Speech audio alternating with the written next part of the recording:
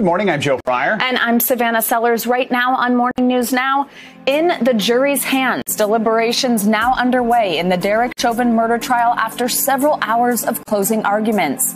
Highlights and analysis from Minneapolis as the city and the nation prepare for potential unrest. Frozen in time, tens of millions of unused coronavirus vaccines are sitting on freezer shelves. What the CDC is doing to get them out as soon as possible now that every U.S. adult is eligible for the shot. Farewell to Fritz. Well wishes and tributes are pouring in from around the world for former Vice President Walter Mondale, who passed away at age 93. How he transformed the West Wing into what it is today and the history he made when running for president. And the new radio, more people turning to TikTok for their tunes. More on the growing trend that's shaking up the music industry. Actually, a pretty cool story. Lots of people getting these big record deals and all this kind of stuff after being on TikTok. I think it's funny. Everything's like the new radio. The podcasts, they're the new radio. Like yearning to have radio again. Yeah, exactly. We'll get to that a little bit later. But we begin once again in Minneapolis as the nation awaits a verdict in the murder trial of ex-officer Derek Chauvin following the death of George Floyd. The jury deliberated for 4 hours yesterday following several hours of closing arguments from both the prosecution and defense. The 12 jurors must now reach a unanimous verdict in each of the 3 charges against Chauvin: second-degree unintentional murder, third-degree murder, and second-degree manslaughter. All this as protesters took to the streets for another night of demonstrations, many of them cautiously optimistic the jury will find Chauvin guilty. I am hopeful. It's scary that it only takes one juror. I don't have a ton of hope. I don't have much faith in this system. However, I am optimistic. Let's bring in NBC News correspondent Shaquille Brewster, who's been monitoring all the new developments there in Minneapolis for weeks now. Shaq, thank you for being with us. Good morning. Now, the fate of Derek Chauvin is now in the hands of a jury after several hours worth of closing arguments. What were the key takeaways from both sides in those arguments? Well, the prosecution began their closing arguments by saying his name was George Perry Floyd Jr. They talked about him as a person who was loved and a person who died under the knee of ex-officer Derek Chauvin. They accused Derek Chauvin of applying excessive force to George Floyd and leading to that death by asphyxiation. And that is how they framed their entire arguments as they went through the key pieces of the testimony. For the defense, they said there's just simply too much doubt in this case. They used the phrase reasonable police officer more than 100 times, painting Derek Chauvin's actions as maybe not or as unattractive, but very reasonable. I want you to listen to some of the highlights from the closing arguments yesterday. This is not a prosecution of the police. It is a prosecution of the defendant. What the defendant did was not policing. What the defendant did was an assault. Use your common sense. Believe your eyes. What you saw, you saw. I submit to you that the state has failed to meet its burden of proof beyond a reasonable doubt. You have to be convinced that the defendant's actions caused the death of Mr. Floyd. Actions that happened before Mr. Floyd was arrested that had nothing to do with Officer Chauvin's activities are not the natural consequences of the defendant's actions. The drug ingestion, right? The bad heart, the diseased heart, the hypertension. All of these things existed before Mr. Chauvin arrived. You were told, for example, that Mr. Floyd died because his heart was too big. You heard that testimony. And now, having seen all the evidence, having heard all the evidence, you know the truth. And the truth of the matter is that the reason George Floyd is dead is because Mr. Chauvin's heart was too small.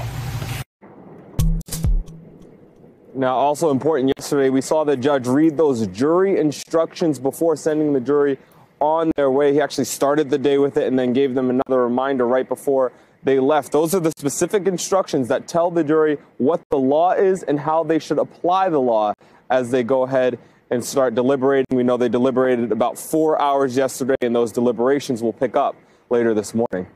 Now, Shaq, we know the jury was not sequestered during the trial, but they will be sequestered throughout deliberations. That means no phone, no internet, no TV, or any other outside influences. Remind us who these jurors are and how this deliberation process works.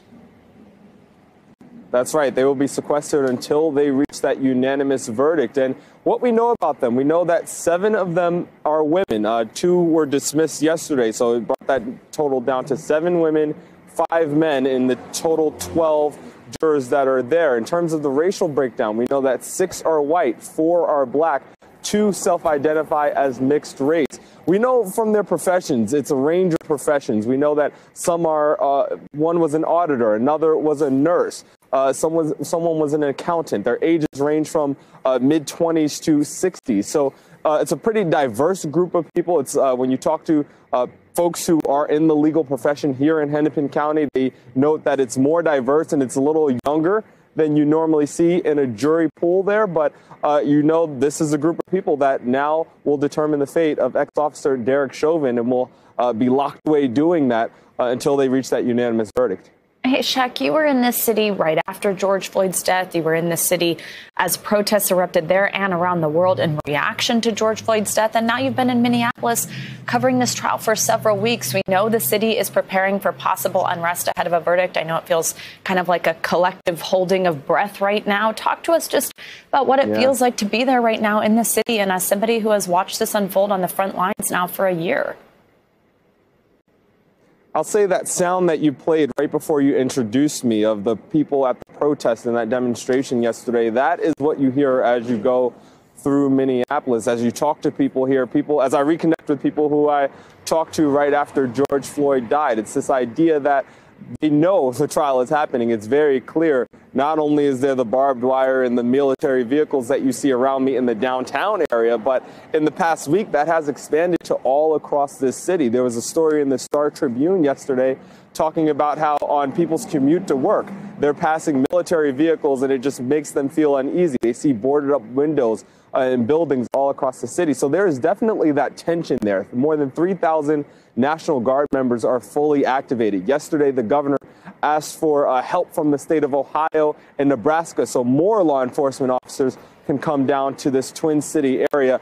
This is definitely something that is all consuming for people living here, and it's going to be that way until we get that verdict and probably a little bit after that. All right, Shaq, thank you so much. Controversy is growing over comments made by a congresswoman about the Chauvin murder trial. Now, Judge Cahill says it could be grounds for an appeal by the defense.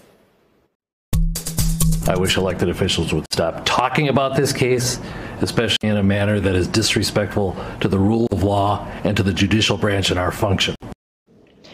I want to bring in NBC News legal analyst and former federal prosecutor Glenn Kirshner. Glenn, good morning. Now, that was in reference to Congresswoman Maxine Waters' comments that protesters need to get more confrontational if there's no guilty verdict in this trial. And what we just heard there from the judge was actually in response to Chauvin's lawyer even asking for a mistrial to be declared over Waters' statements. Explain what's going on here and how this could affect the case. You know, in the long run, I don't think it will affect the case. You could see Judge Cahill's frustration sort of boiling over a little bit, and I don't blame him because it's his job to give the defendant, Derek Chauvin, a fair trial without any outside influence from members of Congress or anybody. You know, it's also Judge Cahill's job to give the prosecutors a fair trial. I was a career prosecutor, and we don't technically represent anybody, but we do represent the interests of the people. And these prosecutors were representing the interests of the people of Minneapolis. So you could see that he has really worked mightily to try to make sure both parties got a fair trial. And I'm sure it was frustrating when you see a congresswoman say the kind of things Representative Waters said. It also is not unusual. Millions of people are talking about this case and the consequences of one verdict or another in this case. But here's what's most important to take away. If the judge believed Representative Waters' comments had any impact on the trial, he would have taken that up He could have even held an evidentiary hearing, and he could have granted relief if he thought the trial was impacted. So I think it was nothing more than frustration when he said, you may have an appellate issue, because if there was a legitimate legal issue, the judge would have wrestled with it right then and there. So I actually do not think there will be any appreciable appellate issue in the event of conviction. That is a great point. Great context there. Now, Glenn, a moment ago, we also heard some of the highlights from yesterday's closing arguments. Do you think each side was able to get their point across? How strong were they? I think given what we saw out of the performances of the prosecutors and the defense attorney during the course of the trial, the closing arguments went pretty much as expected. Steve Schleicher gave a professional, thorough closing argument. He had some really, I think, nice imagery and some nice rhetorical flourishes. He hit all the nuts and bolts of the evidence. But when he said things like the pavement beneath George Floyd was as unyielding as were the men on top of George Floyd pushing him down. Those were important images, I think, for the jury to sort of to take back with them into the deliberation room. I do think the defense attorney lost a real opportunity, because what Eric Nelson settled on was to call the testimony of 5 medical expert witnesses for the prosecution, and I'll use his word, preposterous, because they disagreed with his conclusion. The reason I say it was an opportunity lost is because what he had to work with was Dr. Baker's testimony. Dr. Baker was the only one who performed the autopsy, who had a first-hand impression of the injuries to George Floyd's body or the absence of injuries. So he should have argued, in my estimation, that Dr. Baker did not say he died of an asphyxial death. He did not say he died of low oxygen. He could have made those findings, but he didn't. Now let's talk about why that exonerates Derek Chauvin. He didn't have to insult all of the prosecution's medical experts, many of whom were very likable and compelling, like Dr. Tobin, and he didn't have to insult the common sense of the jurors. So I think for the defense, it was a bit of an opportunity lost. Now, Glenn, we know that we're awaiting this verdict on 3 charges here, 2nd and 3rd degree murder and 2nd degree manslaughter. 2 questions here for you. How do you think it's going to go for the jury? Is this difficult to come to a unanimous verdict on these charges? And then I'm also wondering, as a former prosecutor yourself, what this period's like in waiting for prosecution. Yeah. So first of all, I had plenty of hung juries with 11 jurors voting to convict and 1 juror holding out for not guilty, for acquittal. That's very frustrating. It's most frustrating for the family in a homicide case, but it's equally frustrating for prosecutors. I've always said it's hard to get 12 strangers to agree unanimously on anything, like where to have lunch, for example. But when you're asking them to make this most consequential decision regarding the life of a fellow human being, it's tough. But you know what? Juries reach unanimous verdicts every day. And I think given the strength of the evidence, if I had to predict, I would say they're going to convict him on all 3 counts, including the most serious count of 2nd degree murder. Glenn, thank you so much. Very important context for us there. As the country braces for a verdict in the Chauvin trial, the White House has spent weeks weighing how it will respond. Administration officials have told NBC News that President Biden is preparing to deliver a statement once the verdict is in.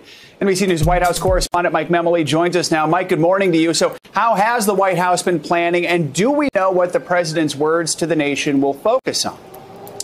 Well, Joe, President Biden has a full schedule this week. Just today, he's meeting with the Congressional Hispanic Caucus. He's also virtually touring an electric battery plant in South Carolina. But make no mistake about it, this administration has been making plans for a week about how to deal with a verdict if and when it comes. Take a listen to White House Press Secretary Jen Psaki talking about this yesterday.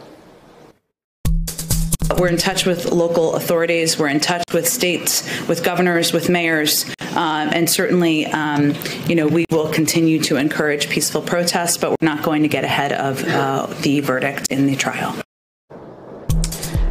And Joe, just in the last few moments, we learned a little bit more, which is George Floyd's brother saying to our colleagues on the Today Show that President Biden actually called the family yesterday. He said that President Biden knows what it's like to lose a member of the family. He said he's praying for the family and that he hopes everything turns out okay.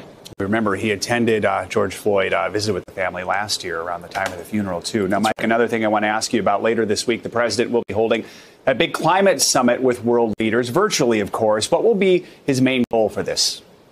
This summit was an idea that President Biden proposed in the campaign. He said he wanted to bring all the countries that were part of the Paris Climate Accord back to the table to talk about ways in which they would up the ante. Well, significantly, we know the big players here are going to be the United States and China, and leaders from those countries, including John Kerry, spoke over the weekend, pledged their commitment to increasing their goals for what they're doing to lower carbon emissions. Michael Regan, the EPA administrator, spoke with Al Roker yesterday. Wouldn't get ahead of the president's announcement about what the United States is willing to put on the table. He said he doesn't want to lose his new job just yet.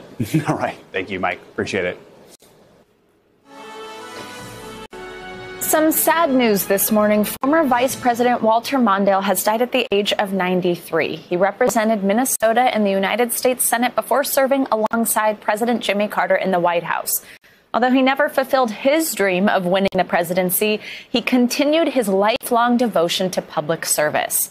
Former President Carter said in a statement Monday night, "Today I mourn the passing of my dear friend, Walter Mondale, who I consider the best vice president in our country's history." President Joe Biden worked with Mr. Mondale in a tribute with the First Lady. He said, "When I arrived in the United States Senate in 1973, Walter Mondale was one of the first people to greet me. Through his work as a senator, he showed me what was possible." Before his death, Mr. Mondale wrote a letter thanking his team, saying he knew his time had come and that he was eager to join his late wife and daughter. NBC's Kevin Tibbles has the story. Walter Mondale changed the face of American politics, shattering the glass ceiling by picking Geraldine Ferraro as his running mate in 1984. Pick someone who I thought would make a superb vice president, or if necessary, a president.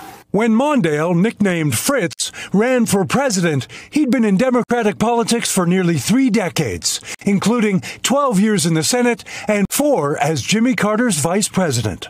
In the primaries, Mondale battled Colorado Senator Gary Hart, who ran on new ideas. In a debate, Mondale fought back with a fast food chain's ad slogan. When I hear your new ideas, I'm reminded of that ad. Where's the beef? The fall campaign against President Ronald Reagan was an uphill fight, challenging a popular incumbent at a time of peace and prosperity. Mr. Reagan will raise taxes, and so will I. He won't tell you. I just did. It was intended as candor, but was seen as a blunder. Mondale got a glimmer of hope when Reagan's age became an issue. In a debate, Reagan buried those doubts and Mondale's hopes. I am not going to exploit, for political purposes, my opponent's youth and inexperience.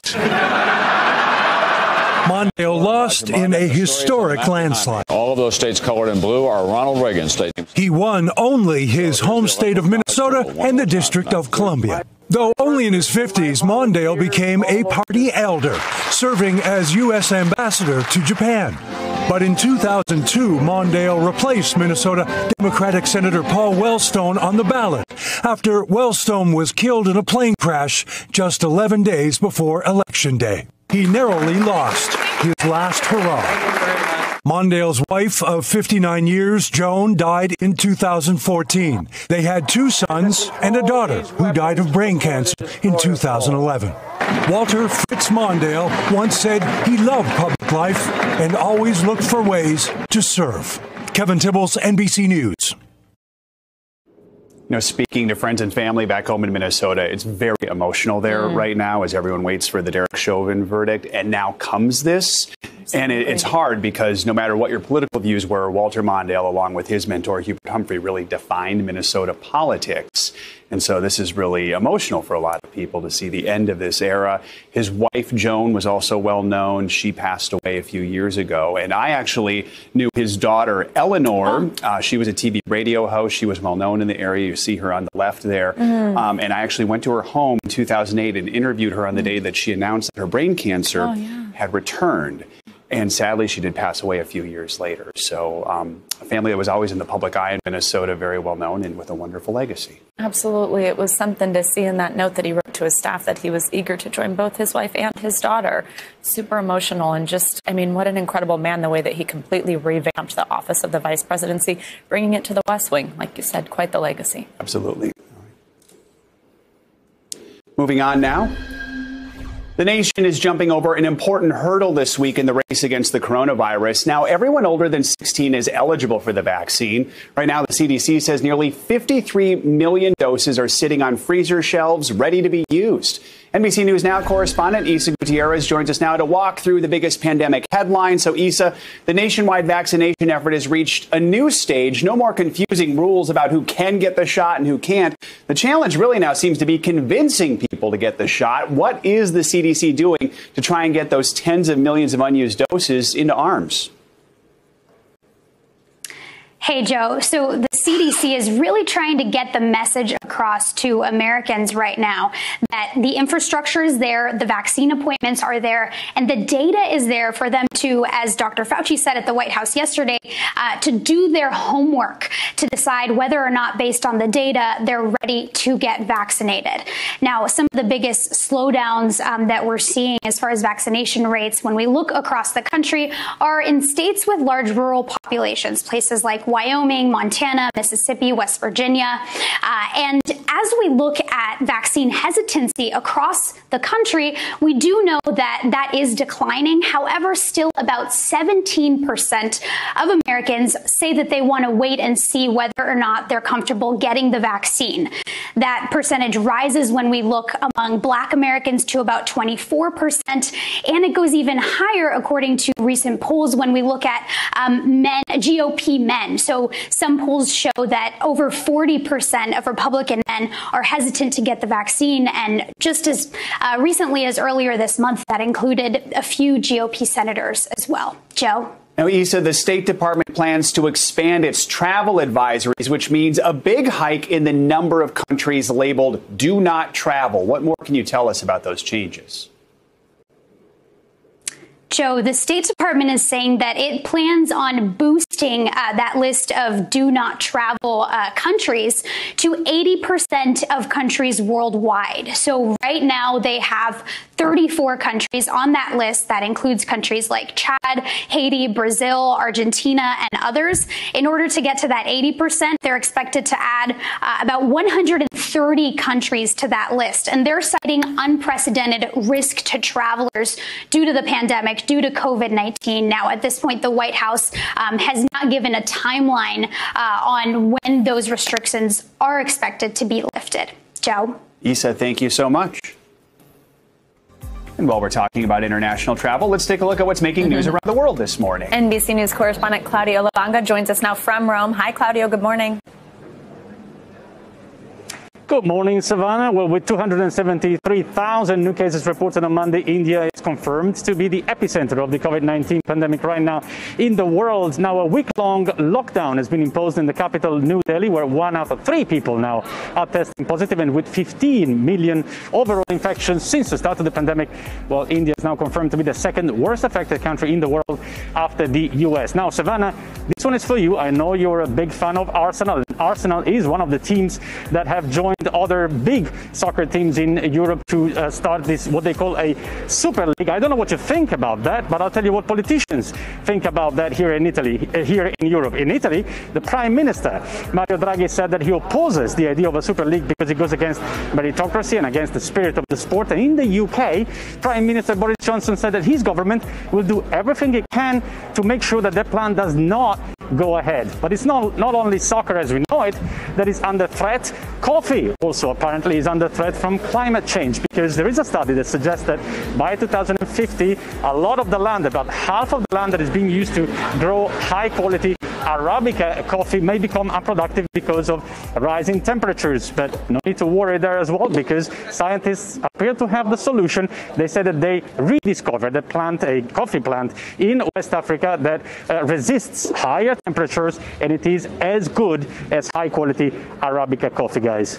Phew, that would have been bad news for 2 morning drinkers. It is a big concern, though. Yeah. I've done stories on a place. For me too. Yeah. I'll leave on coffee. It is a concern. And to be fair, I'm not the huge soccer fan. I don't know that much. It's my boyfriend, but he is a huge Arsenal fan, so I've read in a little. Well, ask him. Yeah. Claudio, thanks so much. Time to check on your morning news now weather. Hopefully it's a little less angry today. Yeah. Bill Cairns is back. Hopefully in a better mood. I have a great attitude today. I've turned the corner. Life is good. So let's talk about all the great things going on right now. The kids are so excited in Denver. 5 inches of snow on the ground, running around, rolling in it, sledding. Boulder's got 8 inches of snow. It's snowing this morning in Kansas City. I heard reports people running around catching snowflakes in their mouth. What a great time in the middle of April in Missouri right now with the snow falling. So that's the, so additional snow. I mean, we may even give you a little more in Colorado, I mean, just to add to your glory. And then as we go throughout the rest of the day, the snow will move into areas like Indiana, Northern Ohio, Detroit, Cleveland, Erie, and Buffalo. Make your plan to get out there and play in that wonderful white stuff here on this 3rd week of April and even portions of northern New England. So the forecast today, let's forget about the 75 and sunny in D.C. and New York. I mean, that's the simple stuff to end beautiful weather on the East Coast today. Let's get into that gorgeous weather in the middle of the country with the falling temperatures. Grab your jacket, your gloves, and your hats because winter has returned. How fantastic of a forecast is that? Wow. That is downright perky, Bill. Thanks for turning it around for us. We'll see you in a little bit. Yeah. Coming up, the factory that botched millions of COVID vaccine doses is now being asked to pause production. The reason behind the FDA's decision and what this means for Johnson & Johnson next.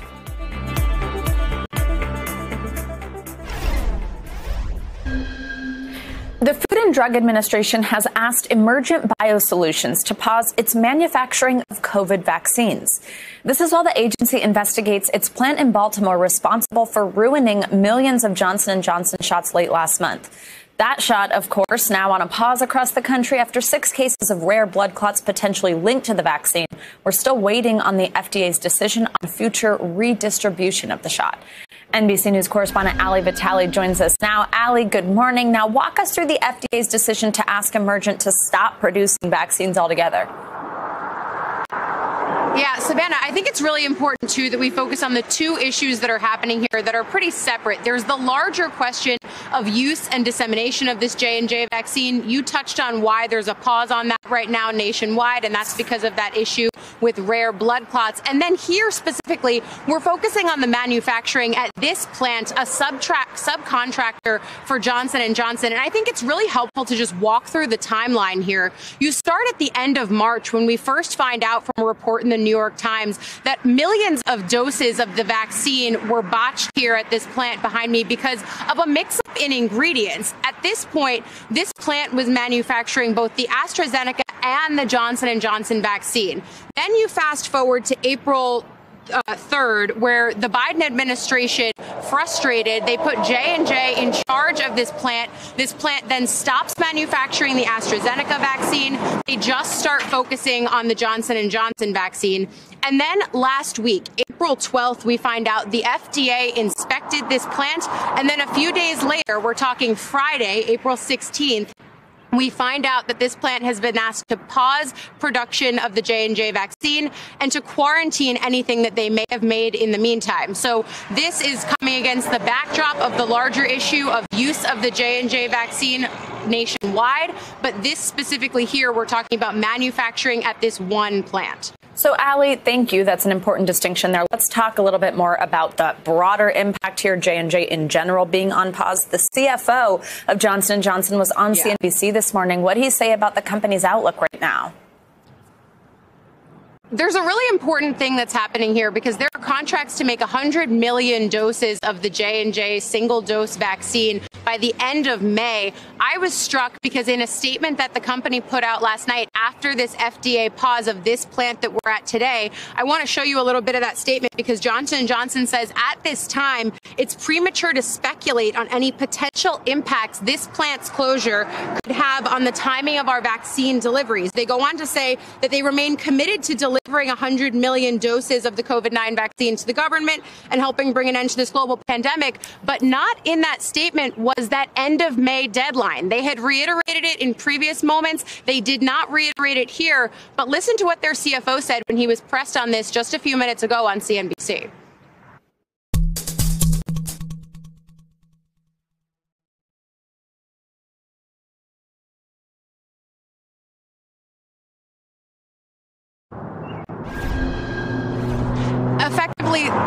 Effectively there, Savannah, in that interview, he says that he's confident that they'll be able to get these 100 million doses. I didn't hear the word may in that interview. At the same time, though, these are contracts, and so this does present a roadblock, but they do need to get as many millions of these doses as they can on the timeline that they laid out with the U.S. government. I would also say on this other larger issue of whether use of this vaccine can come into play nationwide, Dr. Anthony Fauci has said that we're going to likely hear a decision on that as early as Friday from the FDA and the CDC. The CFO of J&J was also asked about that, and he said that he hopes that by the end of this process, Americans can feel confident about the vaccine because it has gone through all of the steps of the process that's laid out for if there is a problem, then it's mitigated. We could see potentially restrictions put on this vaccine if it's put back into use, or just disclaimers put on the label about potential side effects. Allie, thank you for rolling with that. He also said we are certainly going to do our part to make sure we have a favorable outcome there, deliver in the U.S. and around the globe. Allie, thank you so much. We missed you while you've been working on your book, and I am loving the blonde, girl. Good to see you. So glad to be back. Thank you. Let's bring in Dr. Ali Raja. He's the Executive Vice Chair of Emergency Medicine at Massachusetts General and an Associate Professor at Harvard Medical School. So, Doctor, let's talk about what's happening at the Emergent plant there. Even if the J&J vaccine gets the okay to resume, are you worried at all that pausing production at the Emergent plant could have an impact? Joe, I really am. Even if they get the go-ahead to resume giving the J&J vaccine, which I'm really hopeful that they do, shutting down this plant, which was producing a lot of vaccine, is definitely going to have an impact.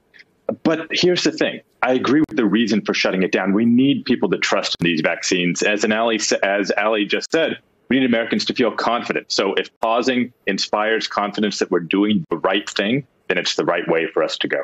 Now, the CDC director said yesterday that they're looking at a handful of cases of possible severe side effects from the J&J vaccine, in addition to those 6 blood clot cases previously reported. What's your reaction to that news? Joe, I'm not surprised. We all knew that there would be some more cases like this coming to light. That's why the CDC panel is taking an extra week. There have been millions and millions and millions of doses of the J&J vaccine. We're going to see some new cases of the blood clots coming. But I still hope that we're going to be able to get the J&J vaccine out to most people again, hopefully within the next week or so. Dr. Raja, thank you so much. Appreciate it.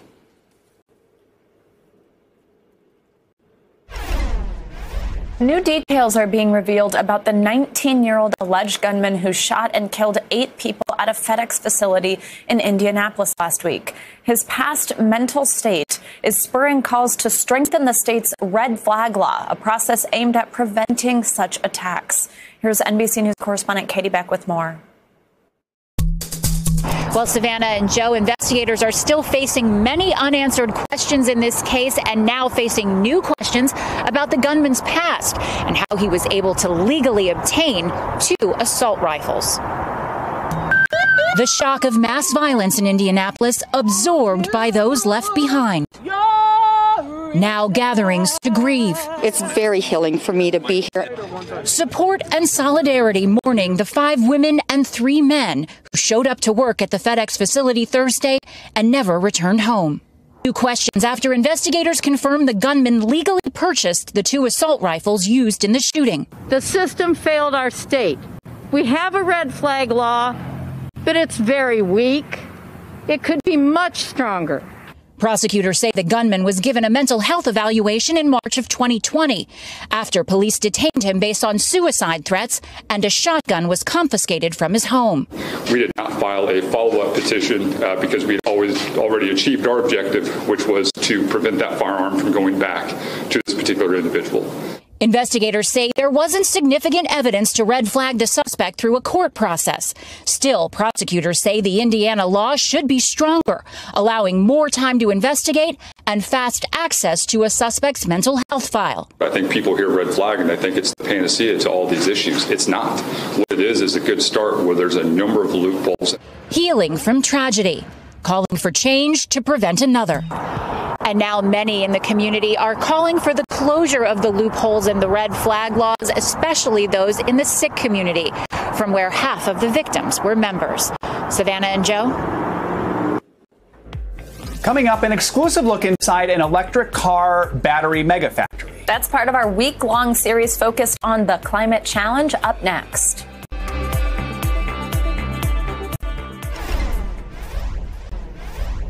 On a busy news morning, here is one story that might catch your eye. It's hard to believe that over a year ago, the world was introduced to the likes of Joe Exotic, Carole Baskin, and all of their big cats on the Netflix series Tiger King, Murder, Mayhem, and Madness. Well, now a limited series will tell the story of the relationship between Exotic and his archenemy Baskin. We now know that John Cameron Mitchell will star as the show's title character, Joe Exotic, opposite Kate McKinnon. Now, in a statement, Mitchell said, "I'm thrilled to take on the role of this modern folk anti-hero."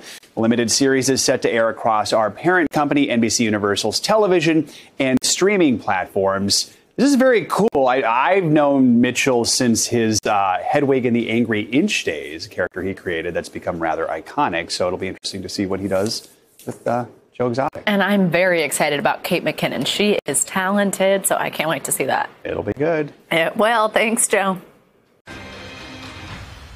Now, from Hurricane Harvey to the winter freeze that brought down its power grid, Houston's critical infrastructure has been pushed to the brink by extreme weather events in recent years. It's a warning for the rest of the nation to be on the lookout as the climate continues to evolve. NBC's Lester Holt reports from Houston.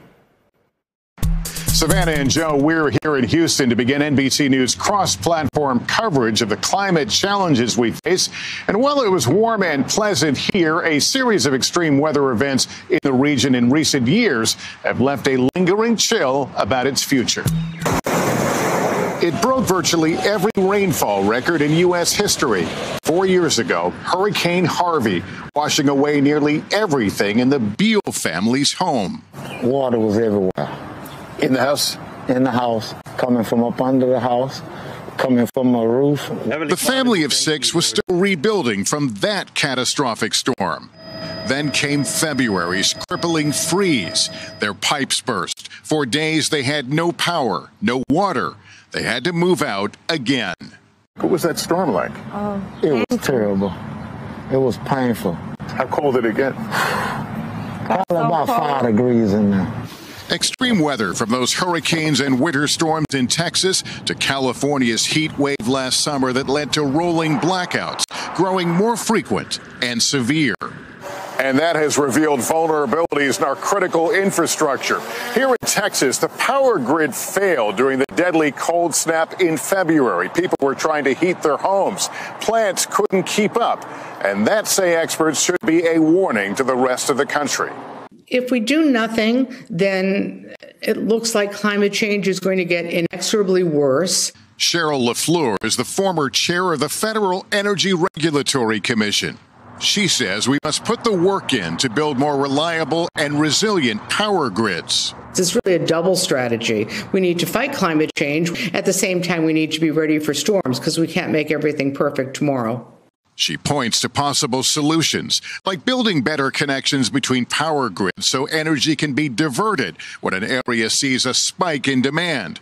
And she says power plants need to be modified so they're better prepared to withstand all kinds of weather.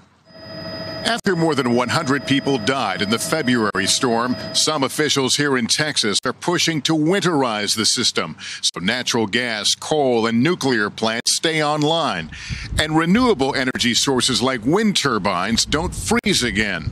What happened in 2021, quite frankly, in large part was foreseeable and preventable. Sylvester Turner is Houston's mayor. So if we do nothing, what happens to a city like Houston? If you don't do anything, then you're going to repeat this movie over and over again. And it's going to cost in terms of people losing their lives, people losing their property, and it's going to affect the overall economy. Meanwhile, Craig and Angela Beal are still rebuilding and bracing for Houston's scorching summer when the grid could be tested again. Do you think this is going to happen again? Yes.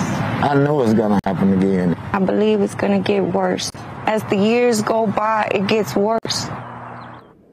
Extreme weather is just one of many climate challenges we face. As part of our cross-platform series on the climate challenge this morning, we're also taking a look at the global race toward electric vehicles. NBC News has an exclusive look inside what is expected to be one of the largest electric vehicle battery factories in the country.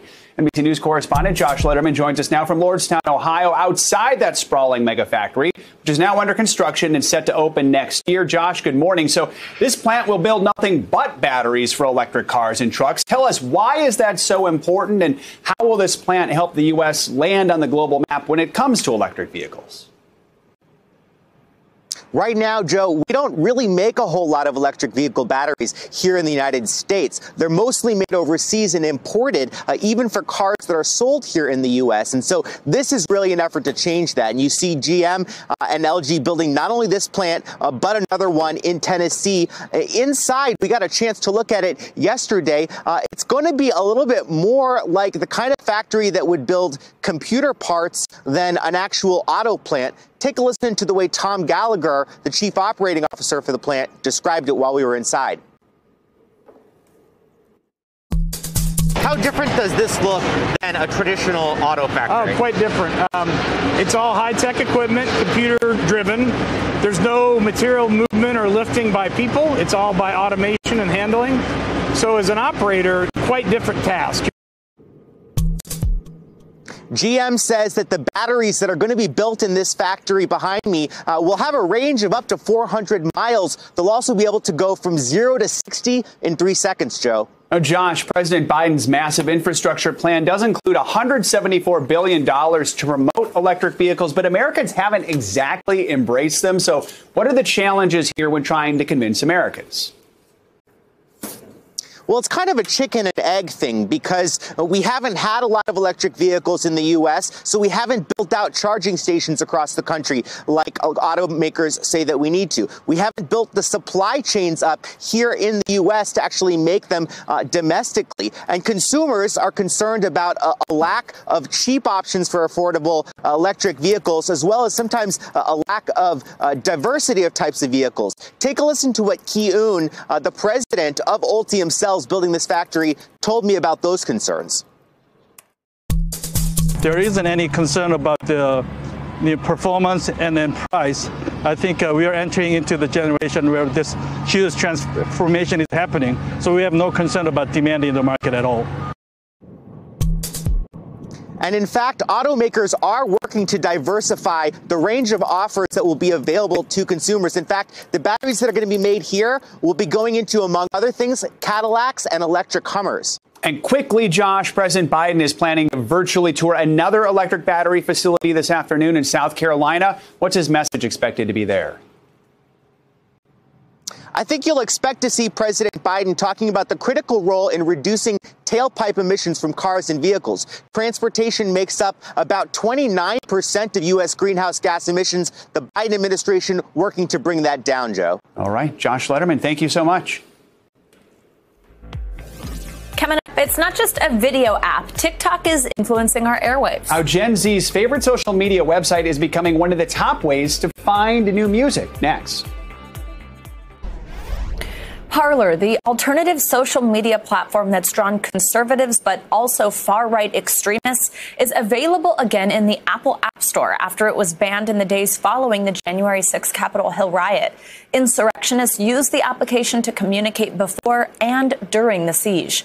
NBC News technology reporter Ben Collins joins us now. Ben, good morning. Now, Apple CEO Tim Cook had said it was, quote, straightforward decision to ban Parler because they weren't adhering to the guidelines of the App Store. So what's changed? Are they back because now they are, in fact, following those rules? You know, they had a huge change of heart after they lost a large portion of their business over the last few months. They weren't available on the Apple App Store for the last few months, and their user base completely plummeted. There was not much left there unless you had downloaded the app before the 8th of January. You weren't really allowed to be on that website from an Apple device. So, you know, they had to play by the rules. They had to get rid of all the Nazi glorification. They had to get rid of all the death threats. And that's what they decided to do. They are playing ball with Apple now, basically. And Ben, they also had lost their web host. So what's the status of that? Are they going to be back in the mainstream? And regardless of where it is, whether it's via the App Store or on the internet, are the old users going to return and trust it like they did? Are they going to want to be using this version? It's hard to know. You know, a lot of these extremists that went into the Capitol on January 6th, they got caught because they were on Parler. Their GPS data was exposed because of Parler. You know, but they will find their way back. They found hosting over the last couple of months on a much smaller host. It's not the same thing. It's not as easy to use. It's not as fast. But they will be allowed back on the internet, and they're going to try again. All right, Ben Collins, thank you so much. The popular app TikTok is changing the way people consume new music. Songs that originate as trends are now being played on the radio and are even getting nominated for music awards. Stay tuned. Digital reporter Maya Eaglin took a closer look at how TikTok is impacting the music business. I was freaking out when Doja Cat was doing her performance and she did the dance. Like, when in history has a Grammys performance included a TikTok dance that helped make a song viral? I never thought for 1 minute that we would be glued to one platform to discover new talent. At this year's Grammys, half of the songs up for Record of the Year were major trends on TikTok. And the top 2 most viewed artists on the app, Megan Thee Stallion and Doja Cat, were up for Best New Artist, with Meg taking it home. It absolutely is changing what the industry thinks will be hot next. I think overall, TikTok has kind of been an equalizer in letting the audience determine what songs are hits and what artists become signed. My style, I'd say unique.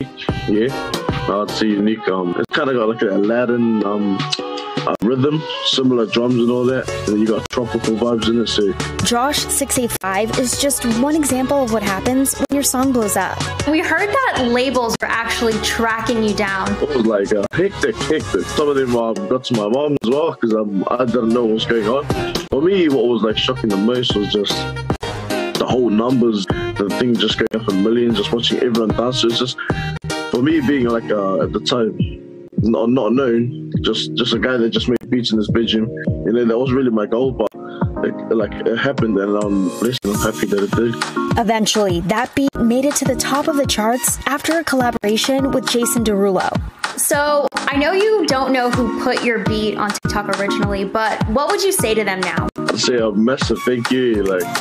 I can't thank them enough.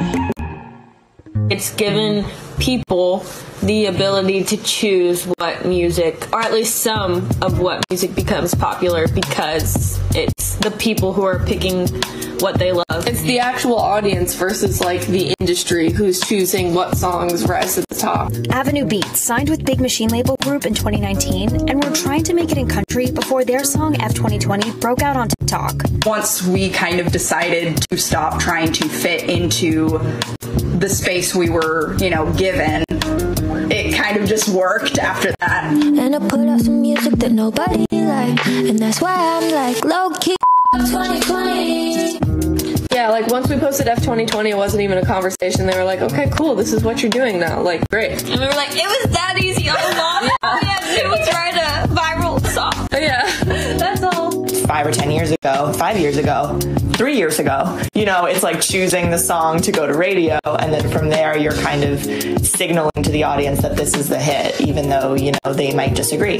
I miss the days of AR where you could develop something and you could go top down and we had that kind of power. We just don't have that anymore. We're still very valuable in the space, but you're foolish as a record company if you see something blowing up and you don't go after it. So how has TikTok as a platform changed your art and music? I think it honestly has just given us the freedom to make the music that we've always wanted to make the exact way that we've always wanted to make it, with like no boxes. And then also it's given us the opportunity to like fast track us to like our audience and like our people who are gonna love what we do. It's kind of taking away the middleman in a really important way.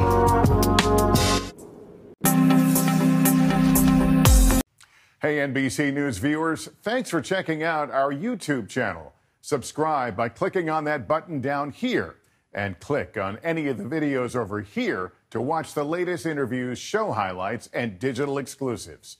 Thanks for watching.